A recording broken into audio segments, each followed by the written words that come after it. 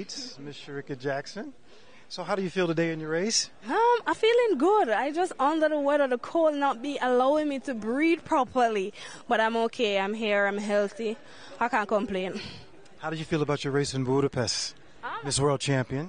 I felt good.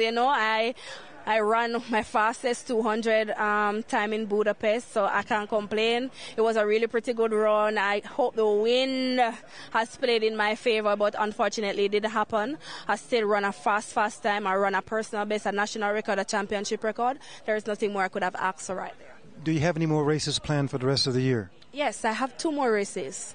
So I have Brussels and then on to the Diamond League final. So you're very busy, but once again, congratulations on your personal best, national record, championship, and becoming the second fastest, the fastest 200-meter female runner in 2023. Thank you very much. All right, thank you.